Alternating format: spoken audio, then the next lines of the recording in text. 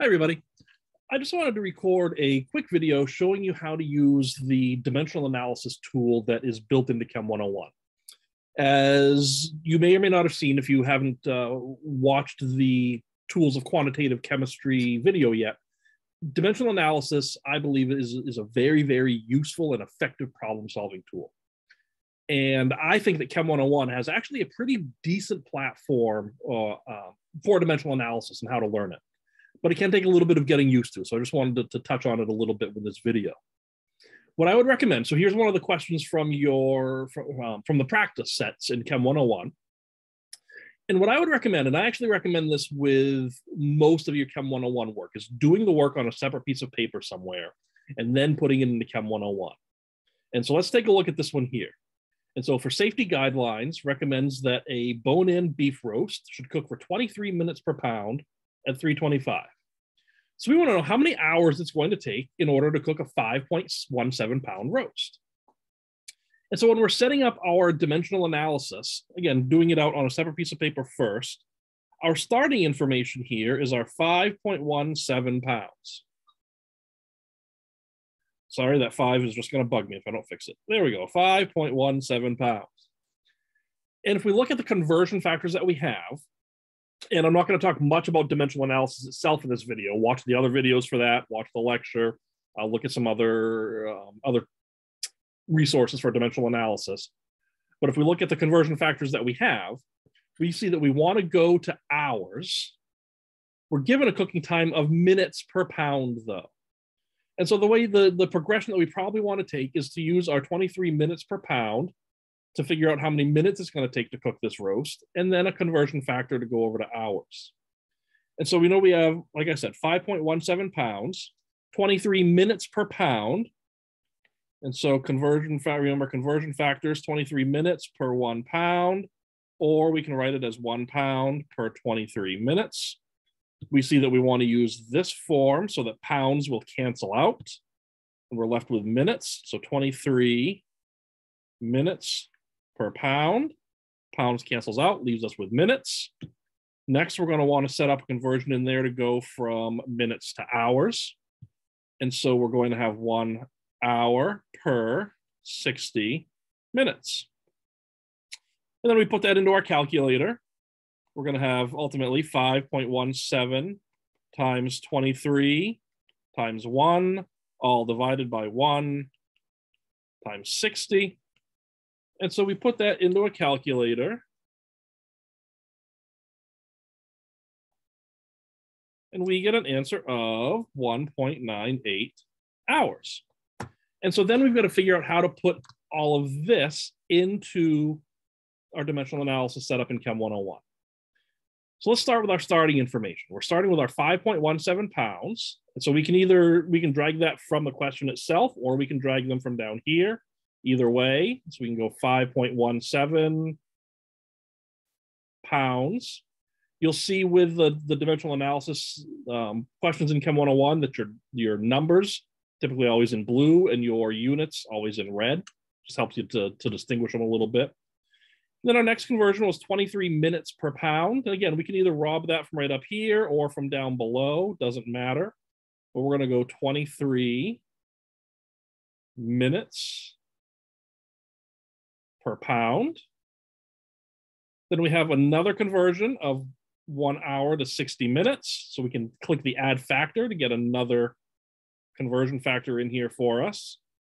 And so we're going to have 1 hour per 60 minutes.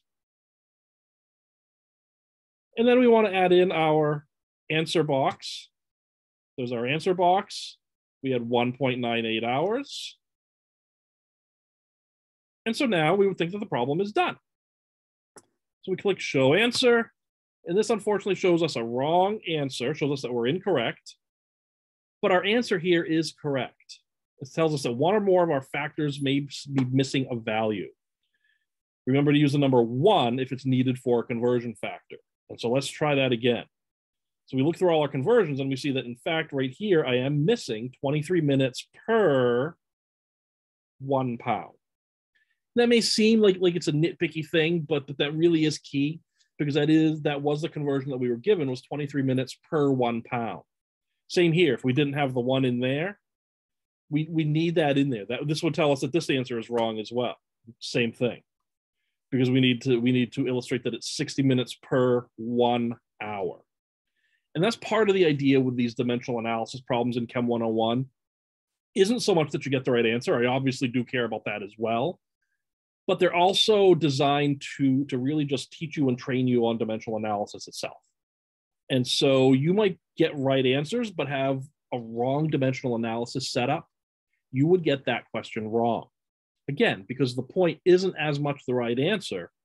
The point is guiding you through dimensional analysis and teaching you how to use that problem-solving technique. Let's take a look at one more.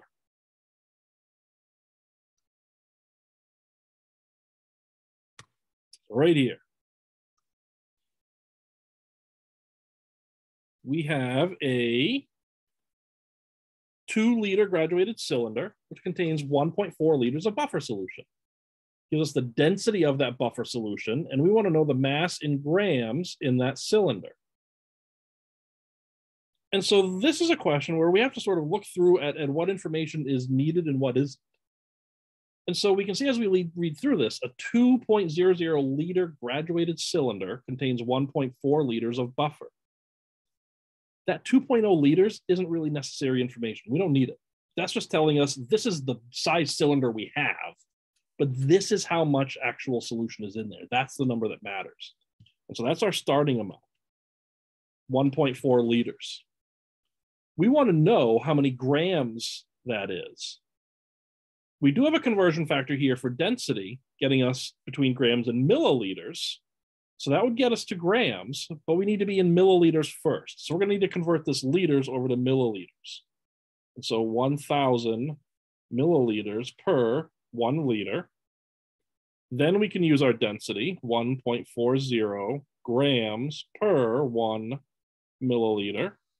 We put this into a calculator.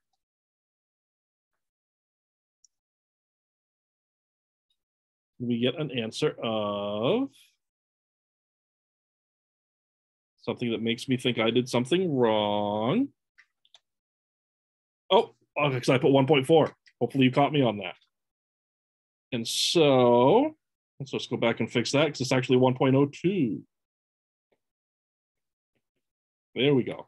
So I knew that I got something wrong because I got an answer of 1960, which isn't one of my options here. So that was a pretty good indication that I screwed up somewhere and had to go back and take a peek. So 1.4 now times 1,000 times 1.02 gets me 1428. And we're going to go ahead and round that. We have 3 significant figures. So this was 1.02. This was actually 1.40. That's key for our significant figures because we have 3 sig figs here. So we need to round this answer to 1430 in accordance with our significant figures. And so 1430 is one of our options. So that's good. So let's set this up in our Chem 101 setup. So we're going to start with our 1.4 liters. And then we multiply that by 1,000 milliliters per 1 liter. And then we multiplied that by our 1.02 grams per milliliter. And you'll see this is a combination of units, derived units. When we drag those down, it puts them both in for us. And we can see that it shows us how everything cancels out as well. And we're left with grams now. That's great. We do need to remember to put our 1 in here, 1.02 grams per 1 milliliter. Put in our answer of our 1430. Yep, 1430. Oh, come on. There it is, 1,430 grams. And there we go. And so hopefully this helps guide you through a little bit of just how to use the dimensional analysis tool in Chem 101. It is pretty powerful. If you really learn this technique and let Chem 101 guide you through it, you will simply be better off. Dimensional analysis is a tool that I think you'll find very useful throughout this whole semester with some very complicated calculations that we will be getting into. And so that is all for this video. I hope that it was useful for you.